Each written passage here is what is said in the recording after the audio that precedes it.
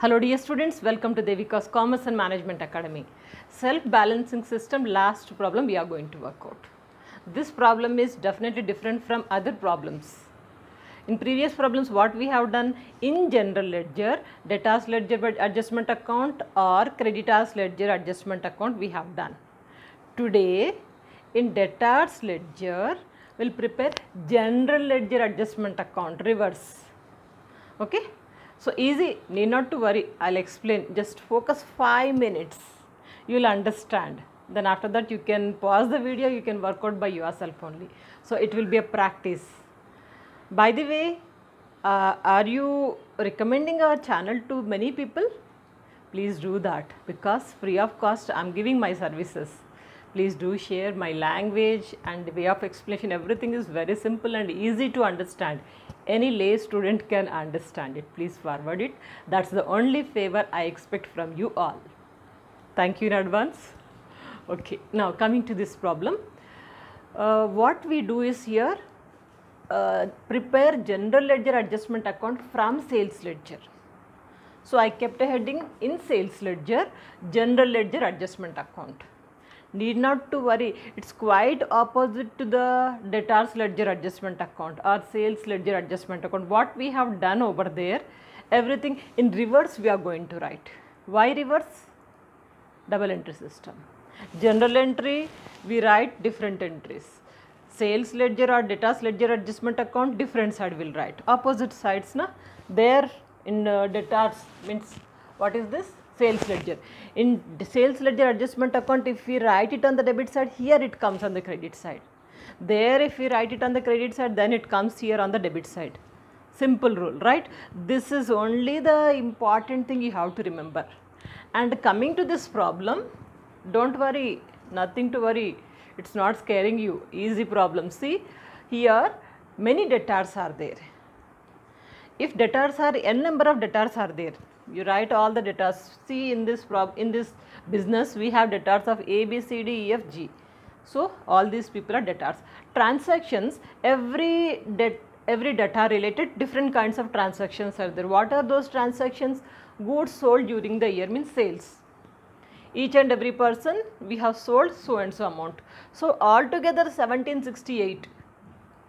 Is it 1768? Let me check it out.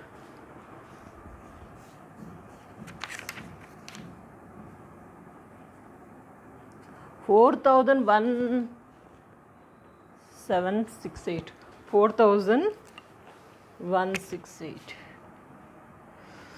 4,000 means 41,768, because when I have seen 9,000, 8,000, I thought how it is 1768. Page was a little bit torn, so I could not see. So anyway, what we need is here 41,768 sales are there. Okay. Next, goods returned to so and so people, not everyone. So altogether what we need is here 237 are sales returns. Sales are 41,768, sales returns are 237. Okay. Cash received, each and every debtor different amount is there. Altogether 24,200. And discount allowed to only few debtors. So together total amount is 312 rupees. Bills receivable, so altogether it is 16,300. What we want is final amount only. We are going to consider this final amounts only. We don't take each and individual person. Total we have done already. That is enough. Now adjustments, what they are saying, just focus. There was an outstanding balance of debtors to the extent of 3,985 at the beginning of the year.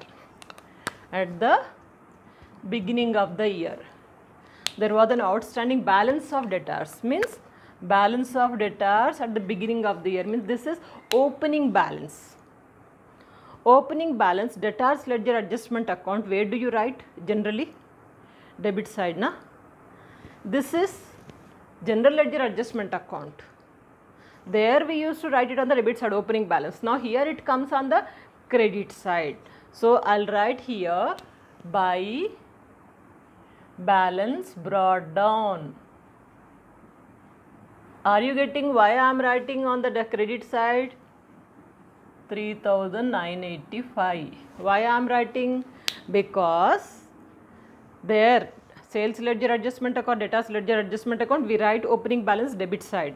Here it comes on the credit side. As I told you, when we are preparing general ledger adjustment account, always whatever we used to do in debtors ledger adjustment account, opposite we have to do.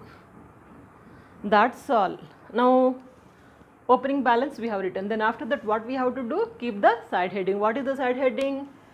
Sales ledger adjustment account. In sales ledger na, to sales ledger adjustment account.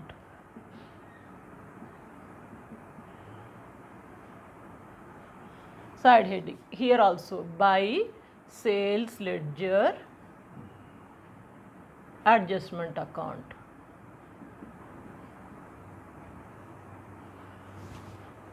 Kept the side heading. Now simple, all the transactions we have to post it. First one is here, goods sold during the year. Goods sold means sales. Sales in sales ledger adjustment account or debtors ledger adjustment account, where we used to write sales, debit side. Here it comes on the credit side. Sales. How much it is? 41,768. 768, right? In the same way, goods returned, sales are credit side. Sales returns, debit side. Goods returned, or you can say sales returns. 237. Next, cash received.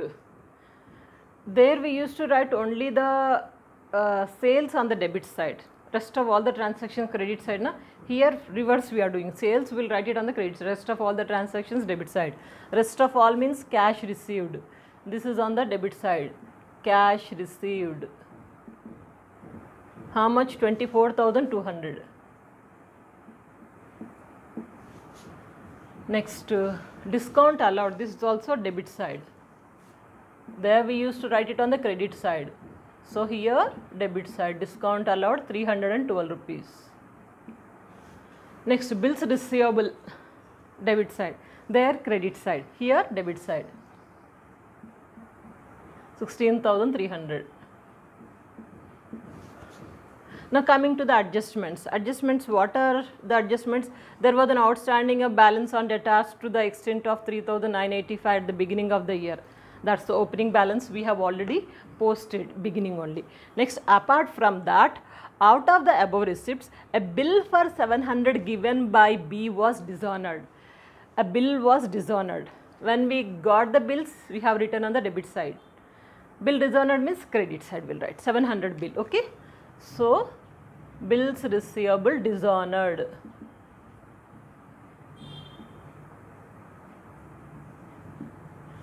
How much it is? 700. Dishonored, and the charges are 5 rupees. Charges same side you will write. Charges for bills receivable dishonored, 5 rupees. Anything else? Nothing. Simple over. Problem is over. Just we need to close the balances. Are you understanding it? Once again I will explain. Let me complete this problem. Then after that I will give you a recap. So if you see, credit side is more. Total 3,985 plus 41,768 plus 705. It is coming to 46,458. 46,458. Same amount we will write it here, 46,458. So from this, if you deduct all these things, we will say to balance carried down. How much is the balance carried down? Let us deduct each and every item. Minus 24,000. Together I am taking 437. 24,437, okay, right, minus 16,600 and directly 16,612 rupees. It is 5,409. So this is balance carried on. Carried on, we will be writing for the next to by balance brought down 5,409. Take a screenshot, then I'll give you recap once again.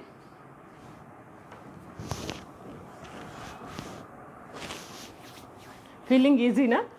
Nothing to worry, especially this chapter, basic chapter, transferring ledgers, preparing ledgers, that's it, simple.